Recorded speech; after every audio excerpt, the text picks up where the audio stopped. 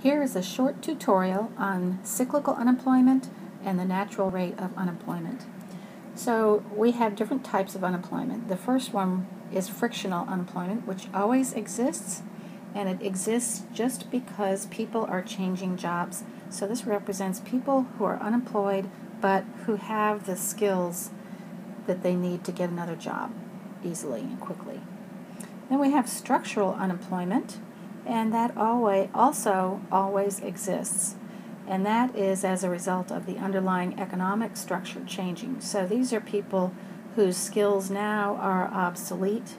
For example, a textile mill that has closed down is going to have people who have lost their jobs, but there are no other textile mills around, and so they're going to have a really hard time finding a job. So that's structural unemployment. Frictional and structural exist always. And when we add those together, that gives us our natural rate of unemployment.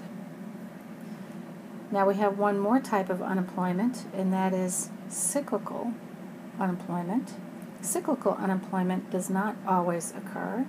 It only occurs during a recession. Only during recessions. And refer to Chapter 1, the business cycle, to refresh your memory on that. And once we add in cyclical unemployment, that gives us our total unemployment.